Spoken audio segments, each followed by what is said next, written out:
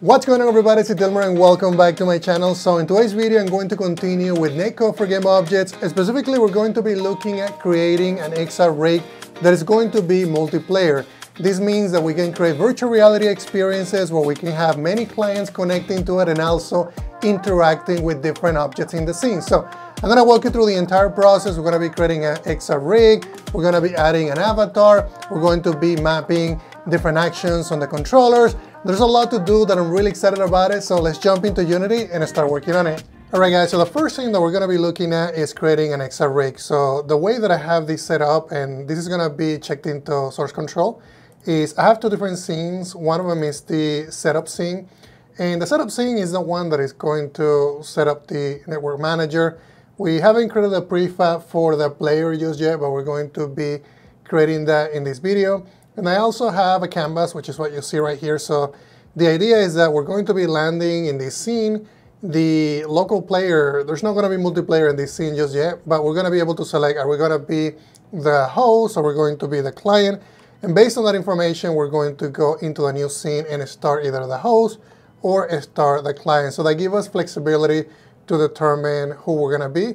So we also have an XR origin in here, which is basically XR rig that doesn't move. It's just going to allow us to move our head and basically interact with the UI. So once we have this set up, we're going to be jumping into a new scene. So if you go into the NetworkManager, we also have the SceneTransitionHandler, which is going to take us to the XR multiplayer main.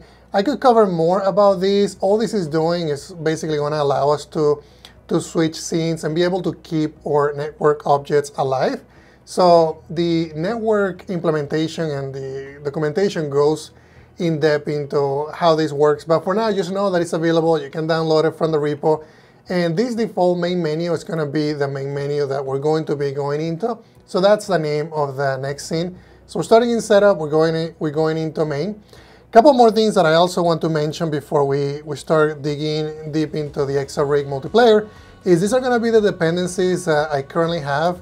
We don't need all of them just yet because we're not going to be implementing relay just yet. I show you how to do that in a different video. So in this video, just make sure that you have the XR interaction toolkit, which I'm using 1.00 pre.a.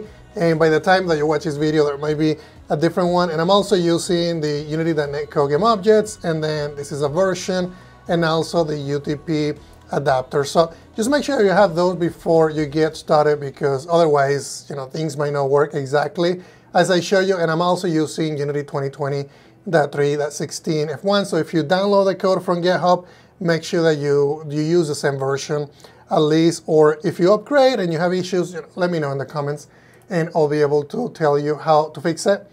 Okay, so now that we have these scenes, so if you go into File and then Build Settings, you're going to see we have the setup and then we go into Main. So make sure you have those two added to Build Settings.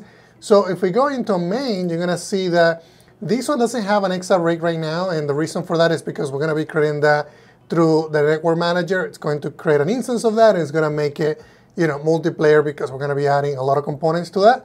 Then we have the XR Interaction Manager because we're going to be interacting with different objects and obviously using an XR rig. This component is very important, the Input Action Manager, because it's going to allow us to use more of an action-based inputs. So we're going to be using the new input system, which is hooked into the XR toolkit. So make sure you have that added. And you can just right-click on it and then just create an empty object and then just associate the input asset, which is also part of the sample. So if we go into Windows and then Package Manager, and we go and look at the XR toolkit, you're gonna see that we have, so if we go here into the assets that we currently have in our project, and then you go into the XR Interaction Toolkit, you're gonna see that we have samples here. So recommend that you download basically the default input actions. I also did the XR Device Simulator. I don't really like it, to be honest. It's very confusing, but anyways, I have those two added. This one is really important for what we're going to be doing. This one is going to be optional, so make sure you do that. So once you get those input actions, you're going to be binding them to the action asset. There's also a network startup, which is going to determine whether it's going to start as a host or start as a client based on what happened on the first scene. So if we go and look at that very quick so that I can show you how that works. Basically, at this point, we should know that we're going to be starting as a host. So this is going to be a variable that we're going to be setting in the SceneTransitionHandler. And if we start as a host, we start as a host. If we start as a client, we start as a client. That way, we don't have to, we don't have to do any other magic to get this going. The SceneTransitionHandler is going to tell us what we need to start with.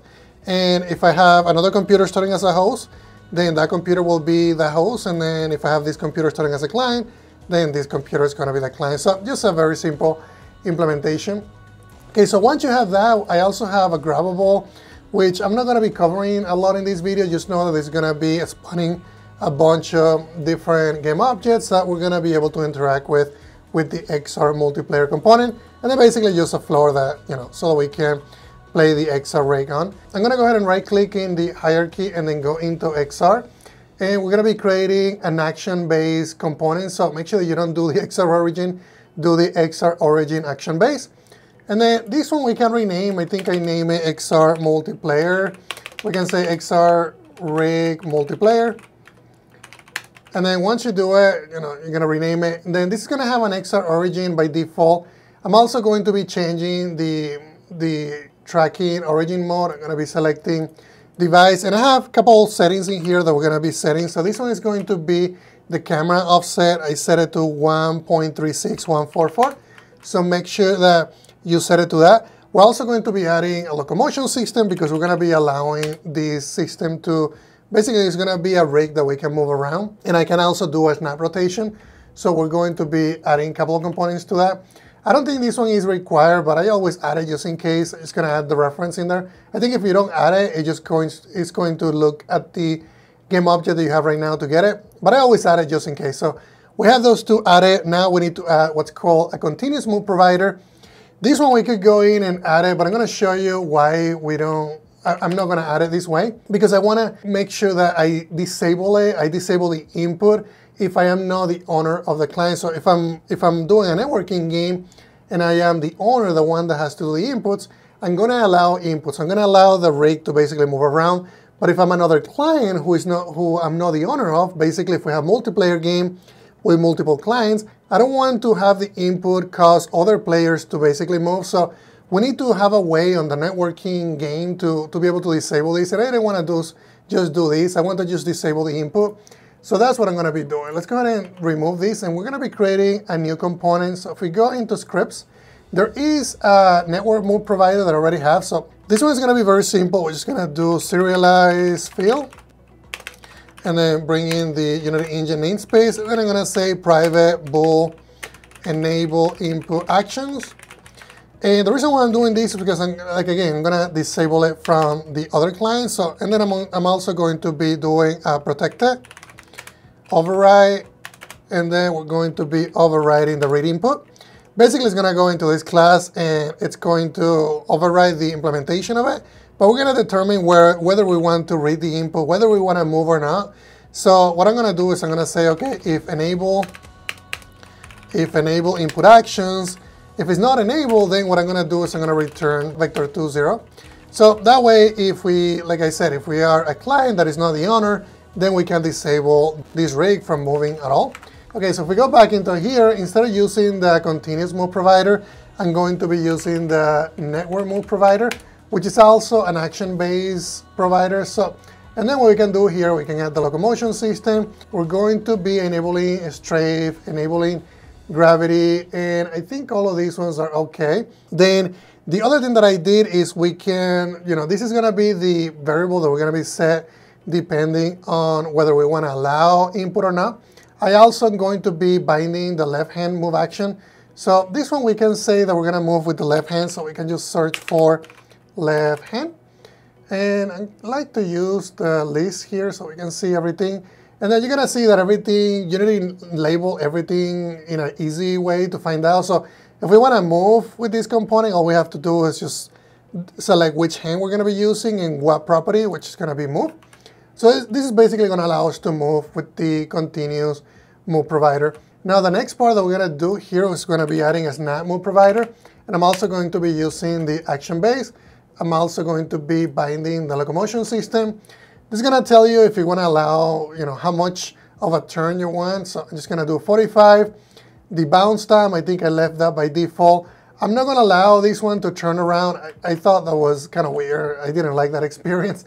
But if you want to do it, you can allow. Basically what happens, this component, it's going to allow you to, you can do a turnaround, which is going to be, basically you're going to be facing on the opposite direction if you use that. This one is just going to allow us to move a 45-degree angle every time. And then instead of using the left hand, I'm going to use the right hand here. And then for the right hand, I'm just going to say right hand. Or you can just type in right. And then you can look for, so there's a move here. There's also a turn. So it's going to be the one that we currently use. So we have a move provider. We also have a snap provider. So now the next component that we're going to be using is going to be the actual character controller. And I'm going to get closer in here so we can see everything that we're creating. And some of the properties in here are going to stay the same. We're going to have a slot limit of 45. This is going to stay at 0.3. I think the skin width, I left it intact. The center, some of these are going to be set automatically by a different component that I'm going to be adding. The radius is going to be 0.1. And then the height, I'm going to make it, I think I made the height about the same as the camera offset. And if we do that, you're going to see that this is kind of how it's going to align. Okay, so once we have that, there's going to be another component that we need to add, and it's going to be the character controller driver. And this is also going to require that we pass in the locomotion provider. So in this case, I'm just going to add this component here, and it's going to tell you what's the minimum height, and these are going to be just left alone like we have it by default. Okay, so that's going to be most of the components that we need to have that are core to the XR. Basically the XR origin. There's really no networking thing other than this is just a component that we added. But what we're going to be doing now, we're going to be adding the networking components. So I'm just going to do NetworkObject. This is going to be the only component that is going to have a NetworkObject. This is going to be the parent, and then the childs are going to have different networking transform that we're going to be adding. So that's going to be that, and then I'm also going to be adding a client network transform. This component, it's one that I covered in the previous video, but if you don't see it by default, go into Package Manager. And if you go into the Package Manager, you're going to go into your, basically, where is it? Netcode for Game Objects. And you're going to see that there's also an examples, which is called Client Network Transform. And what it is, just to give you an overview, if you haven't watched the previous video, this is going to allow you to synchronize transforms, basically from a client to the server and to other clients automatically, without you having to specifically call the server and then do some magic on the server side to synchronize that to the clients. So this one makes it really easy to work with. Okay, there's one caveat to this, and I want to show you what that is. If you go into that component, let's go ahead and go back in here.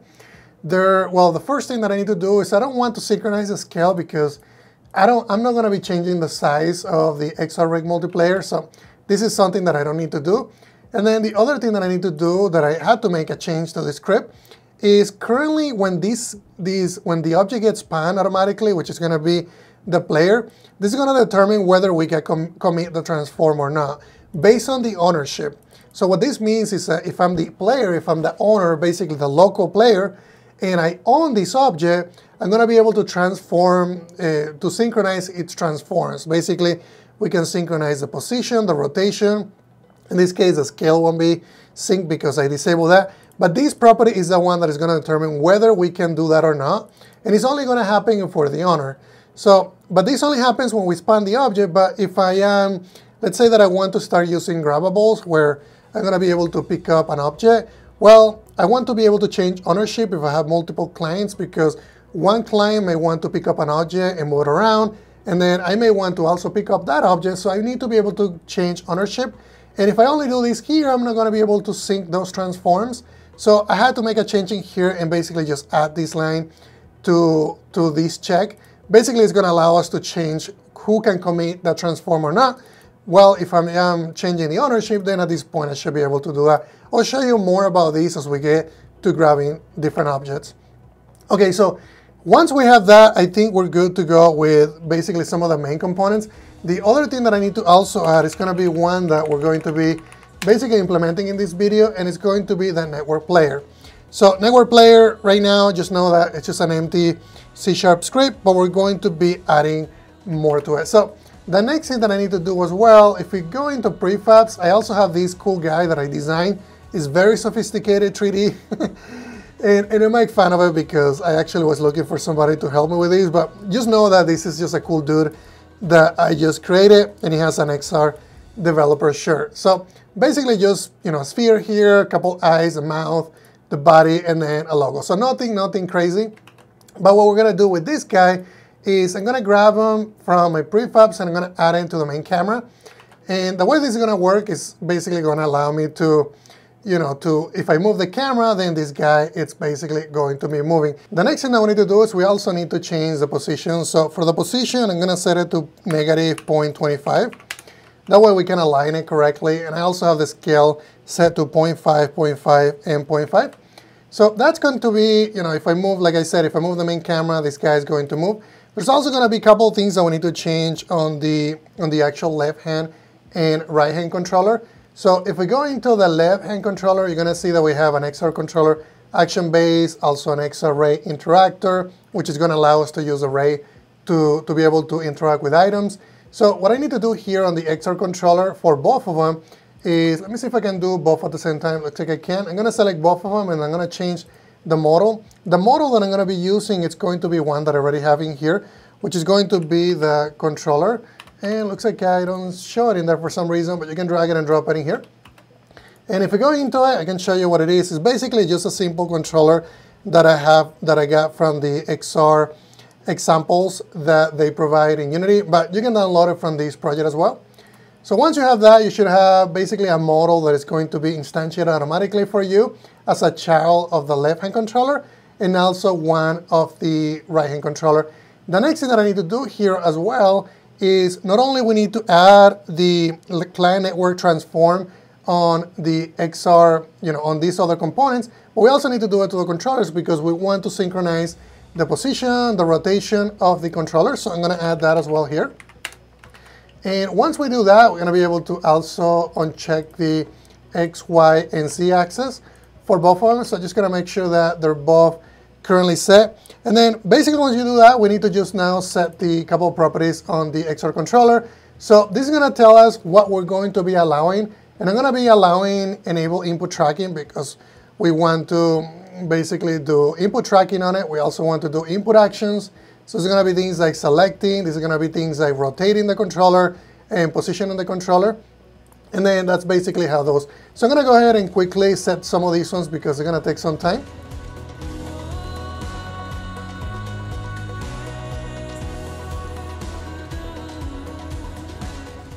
So that's everything that we need to do on the left controller and the right hand controller. So basically I have just all the action bindings. We also have the action bindings for the left and right hand, and also the controller component is now set up. So the next thing that we need to do, which is going to take some time, is going to be implementing the network player. So we're going to be focusing on the network player so that we can also disable some of the movement on the clients versus the movement on the owner. So the first thing that I'm going to do is I'm going to be doing a serializable field. So it's going to be private, and this is going to allow us to determine the placement area of our player. I did something like this on a previous video, so if you look at the previous videos that I did on NGO, then you can learn more about that. But basically it's going to set the players on the plane, and then I'm just going to do -10 to 10 meters. And then the next thing that I'll do here is I'm going to override the network span. So we also need to make sure that this is going to be the object that we're going to be inheriting from, which is network behavior. And it's going to be, all coming from Netcode. So make sure that you do that. And then the next thing that I'm going to do here is I'm going to be overriding. So I'll just do an override. And if you don't know C# that well, overriding is basically overriding the implementation on the parent. In this case, we have these different methods that we can override, because they're actually virtual.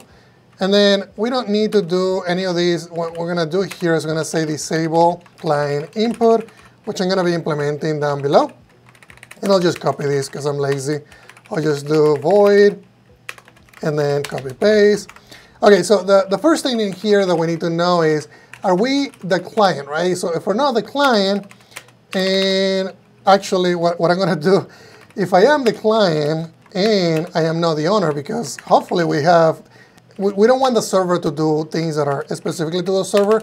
In this case, we want to determine, okay, if this player is the owner and basically it's a client, then we want to allow people to be able to move, to use input actions. But if we're not the owner, that means that it's a remote player, right? We don't want to be able to change the position and rotation of those, basically of those players, because it wouldn't be fair, right? We're gonna be moving other players, which doesn't make any sense. Okay, so I'm gonna do client move provider. So what I'm gonna do here on the next step is gonna be basically disabling everything. So let me go ahead and get all the components, and then I'll show you here in just a second.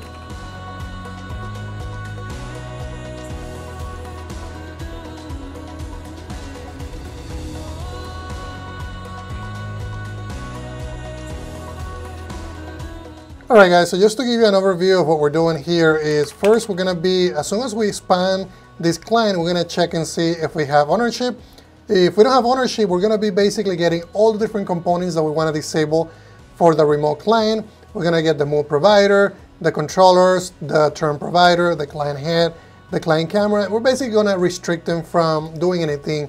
So we don't want multiple cameras to be enabled in one game because it's not gonna work. So we're gonna be disabling the camera, we're gonna disable the movement, we're gonna disable if the character can turn or not, and I'm also going to be disabling whether that character can rotate, basically can get input and rotate the head, which is gonna rotate the avatar. We don't want this to take control of that because we want this to come from the client transform. So that's why we're doing some of this. And then I'm also going to be disabling basically the left hand controllers and also the right hand controller. So now that we have that, the next thing that we need to do is I'm gonna do private void star, and this is what we're gonna do to basically place the object. So I'm gonna say the same thing if this is a client, and well, in this case it's gonna be if I am the owner, because I want to basically only position the player where I am actually an owner of. Otherwise, the clients are gonna be sending me their position and rotation. So I'm just gonna do transform and then position. And then here we're just gonna do a vector 3. I'm gonna get random that range. And then if you remember on the very top, we have a placement area. So this is gonna be placement of X, placement of Y. And then for the position of Y, what I'm gonna do is I'm just gonna use whatever we already have. I don't wanna change it. And then what I'll do here, I'll also do the same thing.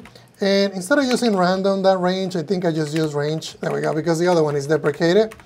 And then I'll just use these right here for my z-axis as well. So this is gonna allow us to basically have the initial position be random, so that way we don't keep the player in the same area. The next pieces are gonna be, what is going to allow us to take ownership.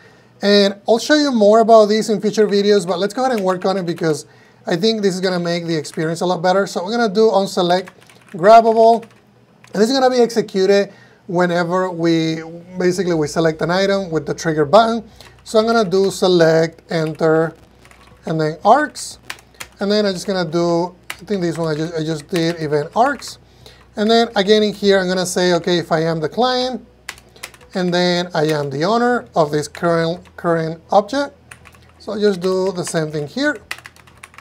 So the first thing that we need to do is we need to basically know, okay, what is the network object that we're trying to grab? And for those of you who haven't done anything with grabbables, there is an XR grabbable component that you can add to anything that you're going to be able to grab. And I'll show you how I set those up. Okay, so if you go into prefabs, you're going to see that I have cube blue, cube red, cube white, sphere blue and red. So if we double click on one of these, this is all the components that we have. So it's basically just a cube with a box collider. Also has a rigid body, and it has what's called an XR grab interactable. So just make sure that you add that component. I didn't change anything in here. This is all the defaults. And then I also need a network object because it's gonna be an object that we need to expand through the networking system so that we can synchronize that. And I also have a client transform script without the X, Y, and Z scale because this object is not gonna be changing the scale. And I also have a network rigid body because this one is using, well, in this case, this one is kinematic, but if it wasn't, then and you want to synchronize the physics, you're gonna have that object in there. I just add it for now. And then the other ones are basically the same. So if we go back into here, we need to get the network object component. So I'm just gonna say network object, and then in here I'll just say network object selected, and then I'm just going to get it from the interactable object, and then I'll just do a transform and get component. This one will just do network object. So it's going to get me the network object of the actual object that I'm trying to interact with. So once you have that, I would do this just by default, just in case somebody disconnects and something happened. It's always good to check. So I'm just going to check if network object is not null. Then what I'm going to do here is I need to say, okay, I want to request ownership from this object to the server, right? Because the server is the one that owns these objects. Anything that we spam through the spamming system, it's going to, not the spamming system, the spawning system is going to be owned by the server. So if we go into Grabbable Creator, anything that happens in here, and I didn't cover this because I covered this in a previous video, but whenever you use this, which is called the span, you're going to be basically, it's going to be from the server. The server is the only one that can do this kind of, spanning of objects. So that's what I'm having here. If it's a server and if it's a host, then I'm going to allow this object, we're going to be instantiating this object and then we're going to spanning that object. So in this case, I am selecting an object, so I need to tell the server, hey server, can I get ownership of this object? Obviously, there could be collisions if we have multiple clients trying to interact with one object. I'm not going to be, handling those collisions right now, but it would be good in your experiences if you know, okay, if an object is trying to be grabbed by two clients at the same time, you need to be handled concurrency. You might need to check, okay, who is grabbing that object first, or you want to add some kind of priority to that. For now, we're just going to assume that it's going to be one client, grabbing an object and then another client grabbing a different object, or I let go of this object and then the new client grabs the object. So we're going to be requesting ownership to the server or from the server. So let me do from the server. So I'll just do something here like request grabbable, which is going to be which is going to be the name of the object of the method that we're going to be requesting ownership from, and then I'm going to say ServerRpc, and we'll come back into this because I need to implement that method. And then if we're doing a ServerRpc, remember we need that attribute, and it's going to be public void, and then we're going to be using that name, new owner client ID. It's going to be the client ID that we're going to be giving ownership to. And then I'm also going to be using something that I haven't used in the past, but this is how you can basically pass a network object reference to the server so it's serialized correctly when their server gets it. And it's called the network object reference. So that's the first time that I use that. It actually worked really well. And then what we'll do here is I'm just going to say, okay, you know what? If I'm passing that in, I need to get it out. So I'm going to try to get it. And it's going to be basically getting a now variable. And then this one is going to be a network object because it's going to be the type of object that we're going to be trying to get out. And then it's going to be just network object. The reason why I put that in an if is because if this can get it out of the reference, then it's going to be successful. Otherwise, it won't be able to. If it can't find that network object reference, then this is going to be false. So we won't be able to change ownership. And then I'll just say network object change ownership. And then the change ownership is going to be basically the new client. If for some reason you can't get ownership, you can do something here like logger, or you can use to debug that log. We can say something like log info, or we can do perhaps log warning. And then we can say unable to change ownership for a client ID. And then we can pass in the client ID that we're passing in here. And then we can do our string interpolation, which you guys know that I love a lot. And then in here, we can go back and say, okay, this is a client. So now we need to pass in, okay, what is going to be the client that we're trying to get? So this is going to be the owner client ID. So it's the player, the owner. So I'm going to be passing my own ID because I'm the one requesting for ownership. And then I'm going to be passing the reference of the object that I'm currently selecting. So this is how that's going to work. It's going to run on the client side, and then if I am the owner, I'm going to get the object that is selected. As long as that object is not null, then I'm going to say, hey server, can you give me ownership of that grabbable? And if everything works, then I should be able to move that object around as a client owner. Okay, so that's everything that we need to do here. Let's go ahead and go back, make sure that everything in here it's compiling. It looks like everything is working just fine. So the last thing that we need to do is beyond actually testing this thing is I need to make this a prefab. So I'm just going to go ahead and drag it and drop it into prefabs, and we can go ahead and delete this. And remember, the player is going to be created from the main scene. So, well, the setup scene, which I call the main scene, is actually confusing. The main scene is the one that we're going to be using to do the networking. The setup scene is going to be that basically all the initial setup for everything. So on the player prefab of the network manager, we're going to be going into prefab. So I'm going to drag and drop this component here, and also drag and drop this component. Make sure that you're using the unit transport. That's going to be the one that I'm using for this video. And that's basically everything that we need to set up in there. All right, guys, let's go ahead and play and make sure that we can connect. I have the Oculus Quest also connected. You can see that I can move everything around. So remember, in this case, I want to make sure that I select the host. So I'm just going to go ahead and select the host. And then as I look at, you can see that we have a couple of cubes around. I can also start looking. Let me see. I'm going to see if I can move. And I can currently rotate, but for some reason, I can't move the player around. So I can rotate it, but I cannot move. Let me make sure that the avatar also looks correct. So I'm going to go ahead and expand a couple of components here. And then look at my little guy here. And I think the little guy is looking okay. I can rotate.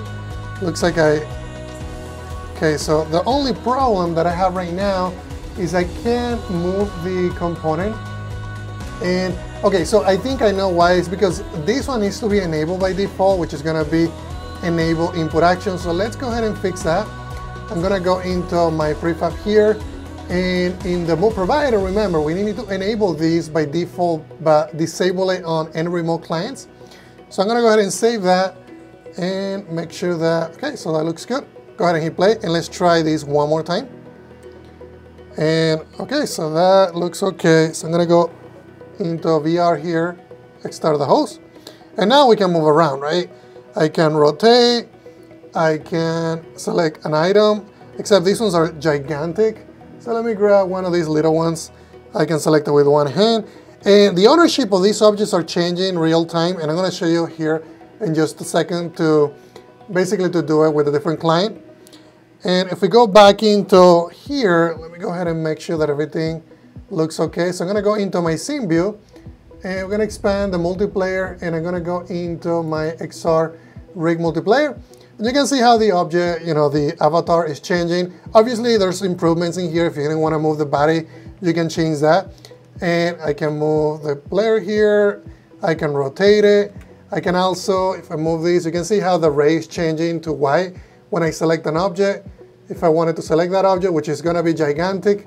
And you can obviously change this so that it doesn't collide with your head. So let me go ahead and get another client connected and show you how that works. All right, guys, so I got currently 2 clients. It was kind of tricky to get it working, but you guys can see this is the second player.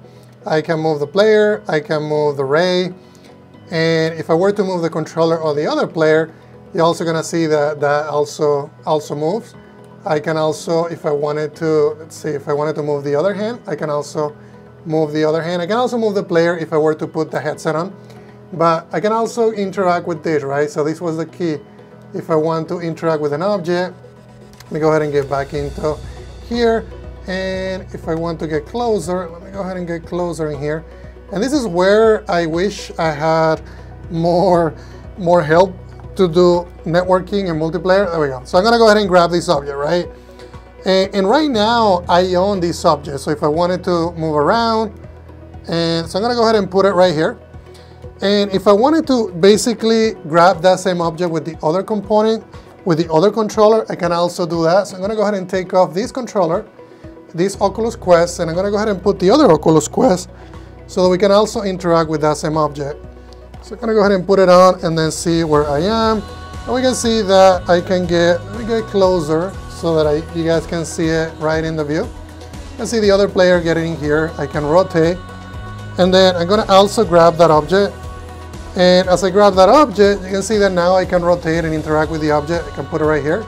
Let me see if I can grab it with the other controller, unless it's already, okay, so I have to put it on to show you, but that was basically the idea, is that we have multiple players. The other thing that I gotta show you here is you can also look and see the different properties. So remember, this one is the one that we currently own, which is the Oculus Quest 2. The other one is running on the Oculus Quest 1. So on the Oculus Quest 1, if I look at the network object, you're gonna see that, let me see here. Yep, you're gonna see that this is the one that is currently the owner and the local player. And if I were to, actually this one is the Oculus Quest 2, this one is the Oculus Quest 1. And I know that because this is currently not the owner.